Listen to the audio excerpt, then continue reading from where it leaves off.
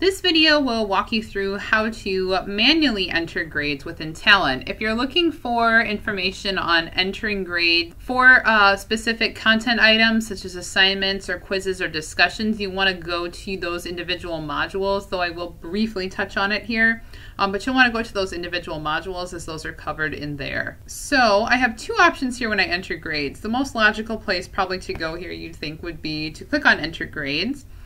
But I can actually get to that the Enter Grades page from this Manage Grades page. So I've got my one item here, my CAT in-class discussion that I want to enter grades for. I can click on the arrow next to this and I can say Enter Grades. What this will give me is like a spreadsheet view, and this will list all of my students here, and I can enter in a score for them, say 10. And I can click on this little speech bubble icon with some feedback and put in my feedback and save. And I can save that. Now, notice my grade scheme shows up here. A couple other settings on this page. It's kind of hidden, but there is an option here to show details and overall feedback. You can put something in this overall feedback area and it will show for everyone.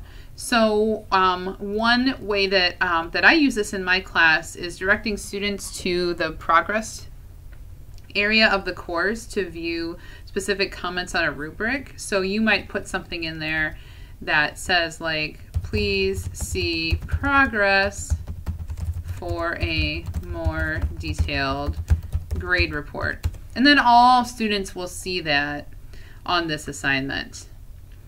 And so if I want to clear this grade, then coming down here, I can check a box here for my test student. I can click on grade. I can clear her grade. Notice there is this option for exempt and unexempt. So this is used not probably often here at Kirkwood, but this is used, or if you have a student that say they missed an assignment and you are going to allow them to miss that assignment and not have it count against them, you can actually exempt them from that assignment. And what that will do is it won't count then towards their overall grade and won't force you to enter a 0 for them.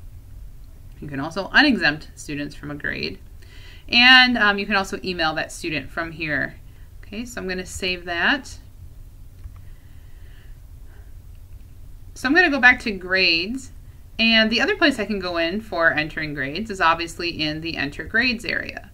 So if I click on this page, this is going to give me a pretty nice grid view of my grade book with all my students listed here in the left-hand column, and they'll be repeated over and over again every 5 columns or so, depending on how I've set that up.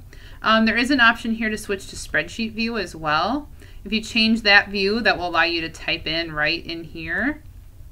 So notice I've got a couple assignments in here. I can actually type right here, or I can click the arrow next to say my CAT in class discussion here and click on grade all. And that's going to take me right back to this page I was just on to enter the grades. So I'm going to go back. And let's go into one of these assignments that say we've already created. How about this whiskers discussion? And I'm going to go into grade all. And we'll notice on this whiskers discussion that it's been graded, but there's a column here for submission. This is because this is tied to an item in the course content, and that in this case just happens to be the discussion. And so I can actually click on the student submission and I can grade it right from here, and then that will transfer into that gradebook column.